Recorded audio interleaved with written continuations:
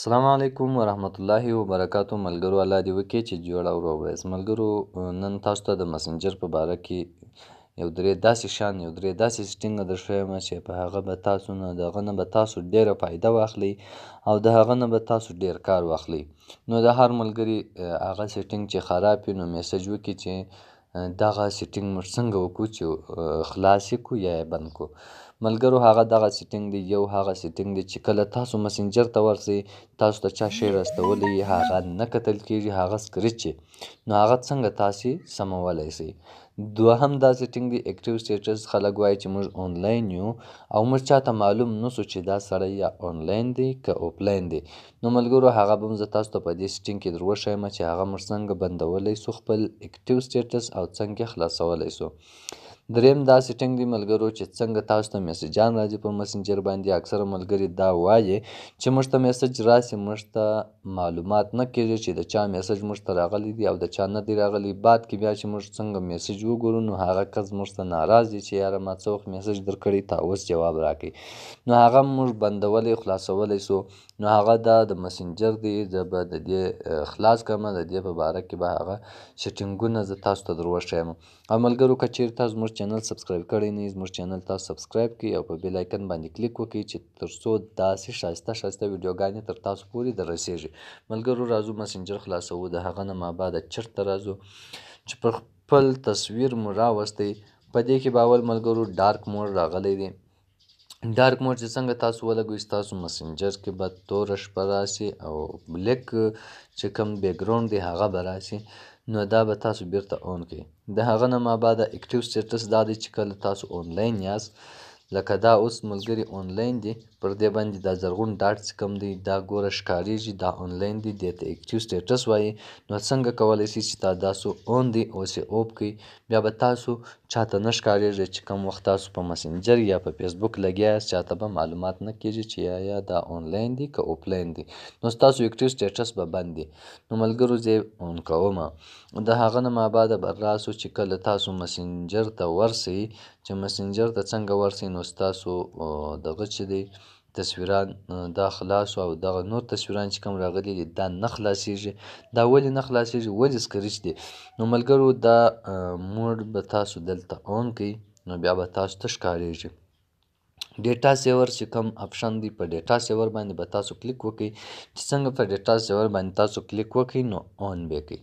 چې تاسو اون کړئ اوس چې تاسو هر مسنجر ته ورسئ، هر ملګري تاسو ته یو شی رالیږلی هغه تاسو بالکل په اساني سره کتلی سئ.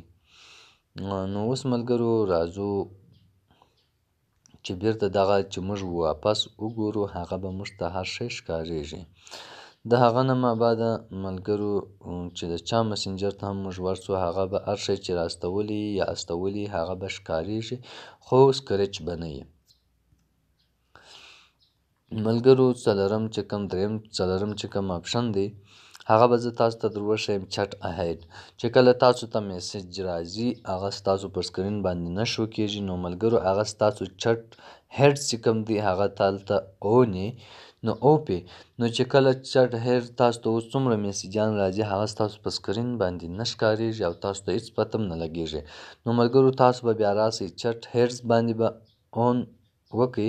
چې څنګه تاسو دا اون کړئ نو تاسو ته به بیا خپل میسنجران چې څومره فرینډز دي هغه چې تاسو ته میسج کوي د هغو به د هر یوه تصویر پر سکرین باندې راځي چې پلانکي تاسو ته میسج وکړي.